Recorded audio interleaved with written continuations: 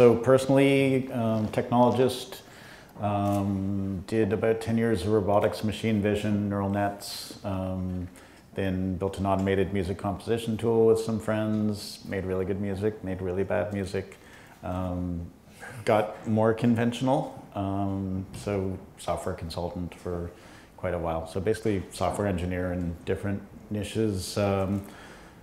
Spent a little time at Goldman Sachs towards the end of that aspect of my career, and was really just on the IT side of private wealth management. And when I left there, a friend of mine was managing money for a wealthy family with novel strategies and doing very well, and they were trying to cut his percentage down. And he's like, no.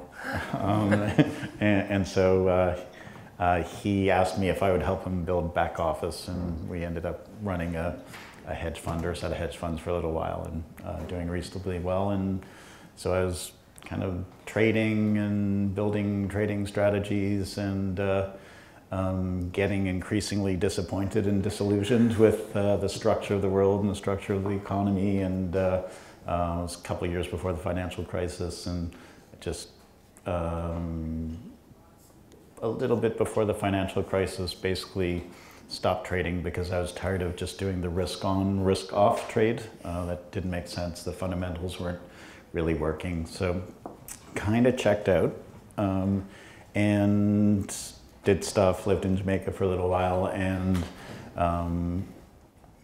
was appreciative. I wasn't an occupier, but I was appreciative of the people who were occupying everything, trying to get the word out that that things were awry in economies, and so essentially early 2011, I read the Bitcoin Whitepaper.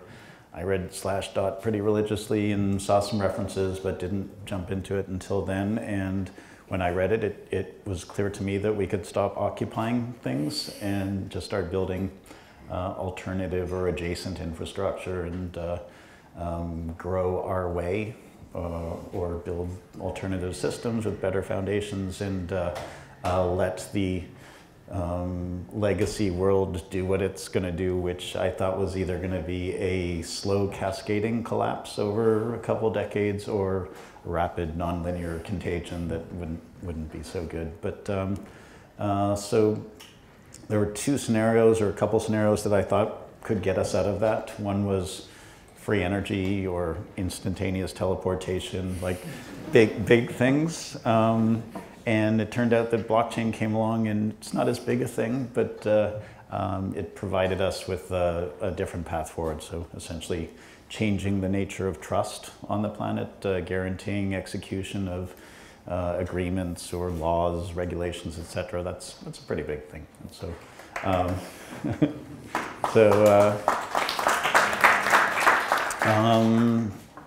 roughly 3 years later, I'm from Toronto, Vitalik's from Toronto.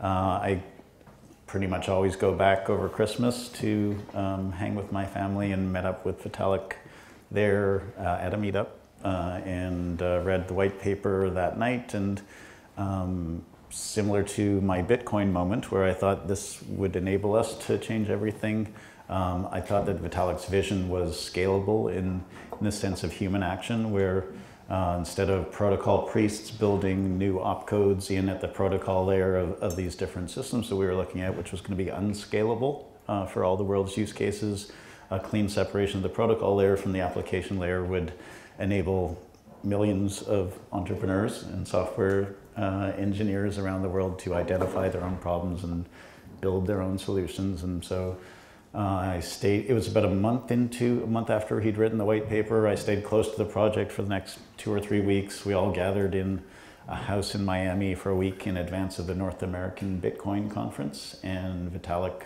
announced the paper, and we basically formed the project there.